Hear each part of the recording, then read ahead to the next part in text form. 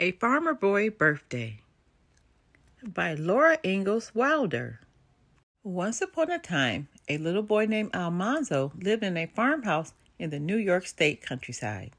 One winter morning, Almanzo was eating his good hot oatmeal when Father said, "It's your birthday, son." Almanzo had forgotten. Now he would not have to go to school. "There's something for you in the woodshed," Father said. So Almanzo ate his oatmeal as fast as he could. At last, breakfast was over, and Almanzo and Father went to the woodshed. Inside, there was a little calf yoke for Almanzo's own 2 calves, Star and Bright. Father had made the yoke himself, and it was strong and light. Father said to Almanzo, "Son, you are old enough now to break those calves." Almanzo carried the little yoke to the barn, and Father walked beside him. Star and Bright were in their warm stall.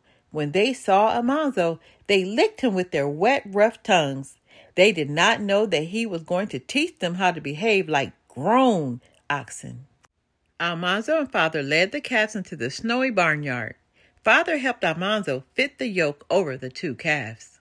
When Father had tied a rope around Star's little horn, he said, "Well, son, I'll leave you to figure it out." Then Almanzo knew he was really old enough to do important things all by himself. Almanzo stood in the snow and looked at the calves, and the calves looked back at him. He thought about how he could make the calves understand that when he said, "Giddy up," they must walk straight ahead, and when he said, "Whoa," they must stop. Finally, he went to the cow's feed box and filled his pockets with carrots. "Giddy up," he shouted. Then he showed Star and Bright a carrot.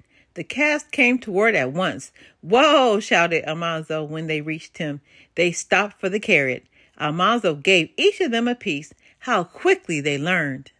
Almanzo practiced and practiced until the calves were behaving just like grown-up oxen.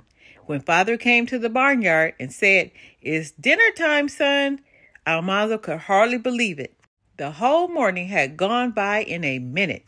Father, Mother, and Almanzo ate dinner in the kitchen instead of the dining room.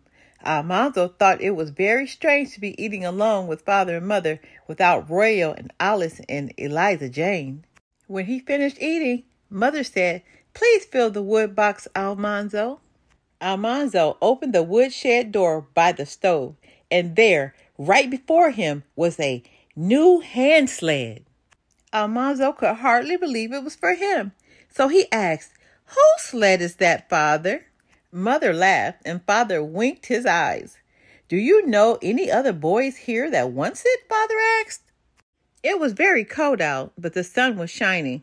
All afternoon, Almanzo played with his sled. He climbed to the top of the hill, and away he went. Each time the sled went flying end over end into the deep drifts. Almanzo went flying too. Then he pulled the sled up the hill again for another ride. When Almanzo was tired of sledding, he came back to the warm house for apples and donuts and cookies.